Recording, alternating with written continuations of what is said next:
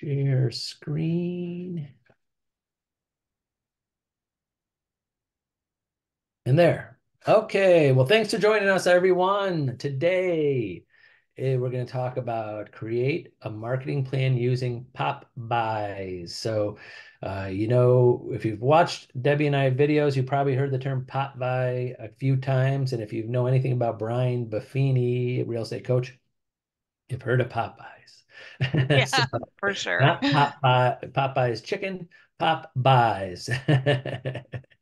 And this is a really, I mean, I always loved this since the first day I heard it, decades ago through Brian Buffini's system, and still to this day, it's such a great marketing ideas and things that different than other people do, and see the value in not just trying to email or text or do the easy way of communicating with people's, going the extra step of face to face, showing you're in an area and giving something of value, gift to somebody. So we're going to go through these. So, Deb, go ahead, run with it. Yeah, and we're not talking about huge money here. That's why I made the play on words on the top on the first slide. I don't know if you saw that Oh, no, because I I didn't miss put it that. as pop buys, Pop buys, yes. Okay.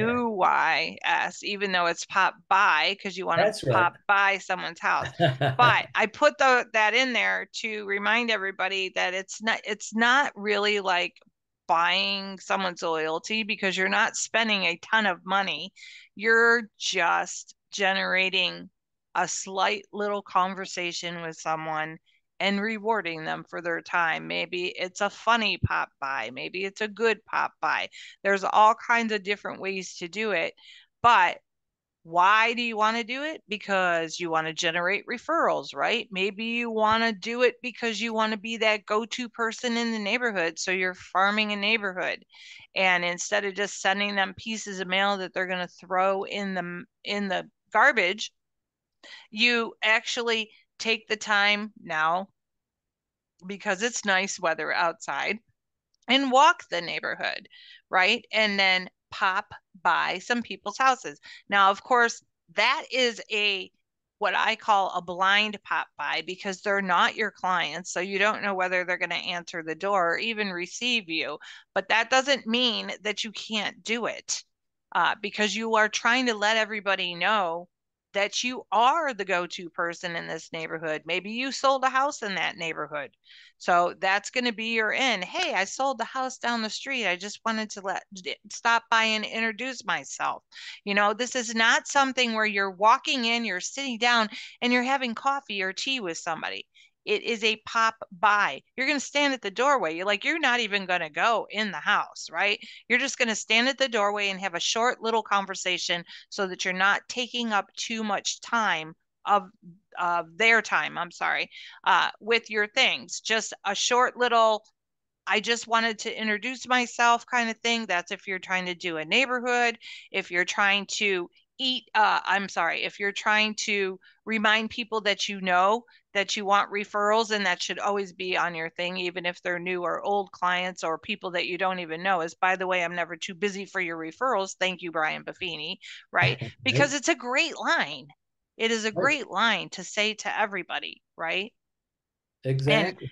if you have it on the bottom of your card or if you have it on your little tag and stuff like that, then you don't even have to say it. It's already there. Or maybe you want to stay on top of mind to people that you do know, right? So there's figuring out what it is you want to achieve with your pop buys is your first goal. That's right. Next. So then you need to establish your budget. So, um, part of your budget is going to be what it is you're going to give out. And that's also going to be commiserative to what time of the year it is or what is it that you're trying to achieve if it's a holiday or something like that. But don't go overboard with the stuff. Like I said, use dollar store items or shop online and buy them in bulk. And then you're just giving them out things every single week when we do these videos. I always have some kind of goodie at the end of it for you guys. Today's no exception, by the way. But it's either something that you can post online or it's something that you can do for a pop by because this is your marketing. You guys are the CEO, the marketer, the executives, the The finance janitor. people, you're everyone, right? So you have to Right. think of different ways to do that. And it's super easy because we're giving you all the stuff right here in these training videos. One of the things that you can do if you need more suggestions is in your social media, like your Facebook, for instance, sign up for different groups so that you can see what other people are doing. There's a whole group with pop by ideas where people bounce off different ideas to each other. I belong to that group. Where do you think I come up with a lot of these fun things, right? So, Right. And what there's websites that sell these things. Search pop by ideas, you'll get websites or Etsy or yeah. different things. So this is an idea that's going to help you establish your budget, right? So for National Sunglasses Day, you're going to include a gift, a tag, and a business card. That's $3. You're saying, oh my God, $3 for sunglasses because you're not buying designer sunglasses. You're going to go to somewhere like Amazon that I have on the left-hand side, and you can get 12 different colors of neon sunglasses for $16.99, right? You're putting one of those fun little sunglasses in the bag. You're putting your tag on it. You're putting your business card with it. It may take you a gallon of gas to get over to the neighborhood that you want to walk by, right? And then you Hmm. got to figure out your time. So if it takes you a couple minutes to walk through the neighborhood, then it's like $10 an hour. If it takes you 2 hours to walk through the neighborhood, then maybe it's $20 an hour. But at $10 an hour, it costs you $16 to do a pop by. If you Hmm. do 31 pop buys, it's $500. So you figure out your budget. If you can't do $500, then you spend $250 the first time and you do 15 houses. It's whatever you can figure out to do and the cheapest way to do it, right? So you don't have to buy stuff right exactly then. Figure out what you're going to do for the next few months and watch sales. You're always watching your sales. Amazon always has their Prime Day, for instance. You can buy a bunch of stuff on there and save it for the next time you're going to do a pop by, right? There are a lot of people, agents that are successful, and their pop buys include pies. Because Hmm. they want to thank their people. It's all about sorting out your people and who are you trying to hit? How much money are you going to spend on that person, right? And also, yeah, and you could wait after every sale when you have money for sure, take some of it, put it aside, or use that time to buy stuff ahead of time. No one likes to hear about like, oh, do this, and I'm like, I'm going to take $500 right out of my pocket. But if you have a $5,000 commission check coming, then take $500 out of that and budget it Right. and do it in advance. So it takes the sting out easier when you have money coming in, you know? Right. Yep. So knowing your target audience is what really is going to help you also figure out what your budget is, right? So if you're hitting your past clients, maybe you want to do those fun little things just to keep on their mind and stuff like that. But maybe you want to go a little bit extra. Like I know Mike does the pie thing. He's done it every single year that I've known him. He's done the pie thing and he does it for his past clients and it's his gift to them at the end of the year, and he buys pies and he gives out a pie at the holiday season to all of the people that he has done Right. business with. And yeah, and you could easily budget that. Like say you had a client and say you're doing a pie once a year and and the pie's $20. You take 10, 20, $200 out of each sale, and for the next 10 years you have that money put aside to follow up with these people and give them something of value for 10 years. I mean, and then what do people do with, everybody usually moves within maybe 5 to 7 years or 7 to 10 years. Yep. So yeah, you have a 10-year plan and budget for each person. Now it's every person. So it's, if you have one client a year, it's once. If you have 10 clients a year, it's 10 people. And it just adds up as time goes on. But that money should be set aside in an account. You have your pop by account, your pie account. Your pie account. And it's Yeah, very you easy to have that when you set it aside and just set it up. So Yep. When you're dealing with your sphere of influence, I'm not saying hit everyone. You want to think about the people that you think will refer you to others or give your information out to other people and stuff like that. If you have people in your sphere of influence that aren't going to benefit you in any way, then I'm not saying hit them. Don't waste your time on them.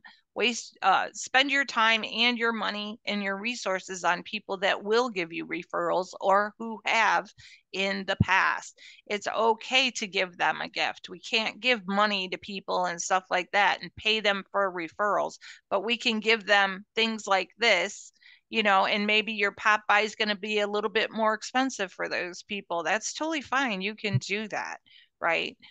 It doesn't, but you don't want to say, oh, this is for the referral you gave me the other day, because we can't do that.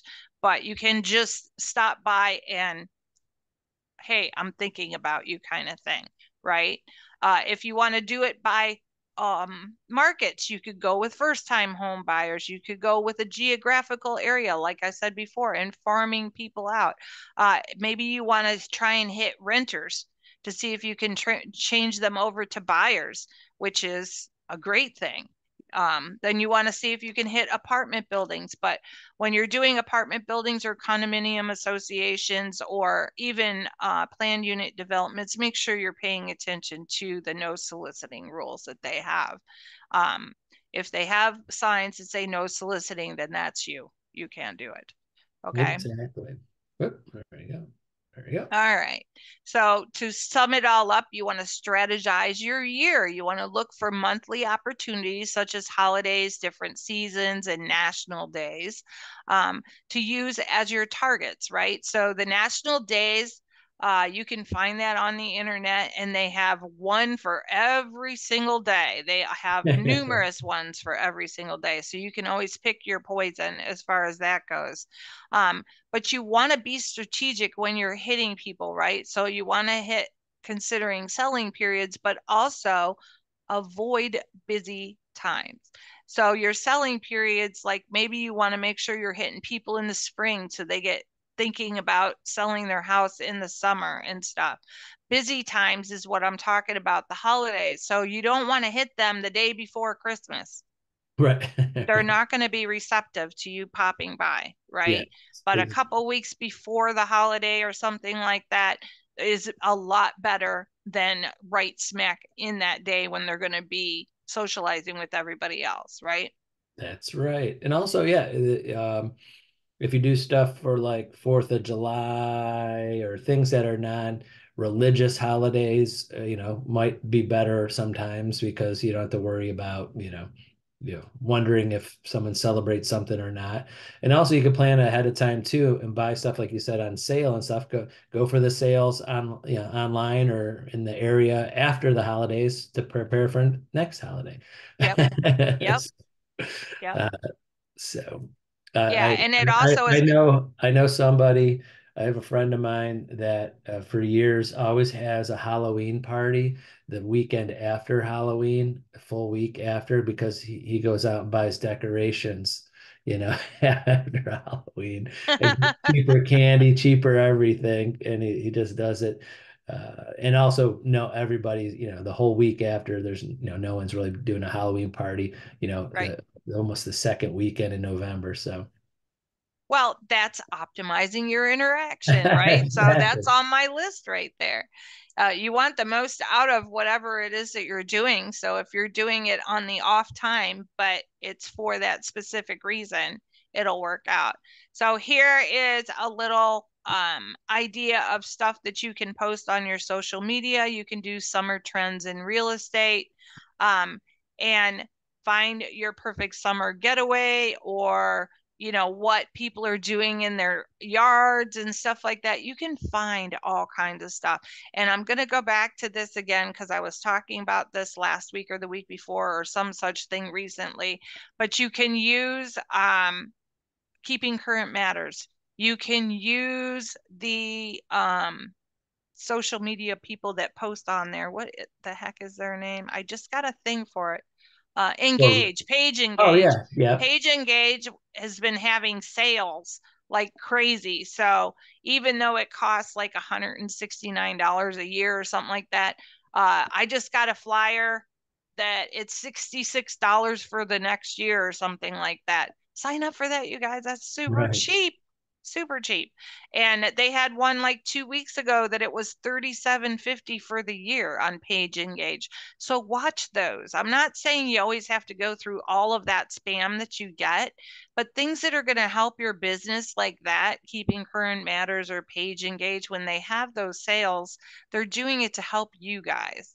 If someone just goes off the cuff and signs up for them, you're gonna pay what you pay. But if you watch for sales, then you can get them. Usually, I'll tell you the next time they're going to have their sale, because I watch this stuff all the time, is in the fall. In the fall, they're going to have a sale right before the holidays because they know nobody has any money. So if you want to get your Page Engage set up for the following year, you're going to buy in the fall, right? So. Nice. Good tip. And then this one I thought was really cute. It's coming up on August 10th. It's National Spoil Your Dog Day. So, you can do all kinds of fun things with this. You can post that your dog needs a new backyard, or Right. does your dog need a new backyard? I'm sorry, or maybe some dog lovers in your neighborhood. Send them little treats and stuff with your cards and everything. It's National Dog Day is coming up on August 10th. I mean, it's a perfect That's great. Yeah. opportunity, right? Go to the dog park and hand Exactly. things Even out. better. Right. Yeah, every city has a dog park these days. So you go hang out at the dog park and you hand out your stuff. I mean, they're all right Exactly. there. So Some good CE coming up. yep, we do. We got Mike Ferrante has a couple classes coming up. Be a rock star with these 15 things. Civil rights for all of those who need it is going to be August 1st. August 31st is going to be core ethics if you need your ethics class. And then September 5th is going to be credit scoring and fix your credit. I do have a couple more coming up too that I have for the calendar, but these are good. You got your fair housing, your core ethics. There's two of your core classes. I'm still waiting for a law class because I need that. So, Yes. um, Everybody asks about those one. It's always whatever is not showing, they ask about that one. yeah. So On, I'm letting on you know, words. I'm on the lookout for a law class. As soon as I find out who's going to be doing one, I'll let you guys know. Well, good. Well, let's see. Stop sharing. Go there. Oh, there I am. All right. Well, thanks for joining us, everyone. And remember, reach out to Debbie or myself. Happy to help you go over this more, but great ideas and things to keep your name and face in front of people and more of a personal note than just a random letter or email or text, knowing that you put a little bit of effort and you spent money. Yeah, but all of No matter that, you how want to little it do is. all of those things. You want to do So all this those is things. This this is, is in yeah, addition to, just as a little exactly. different added incentive for them to remind. Exactly. Got to go all angles. So that's Yep. it. All right. Well, thanks for joining us. Have a great week. We'll talk to you next week. Bye-bye. Bye bye.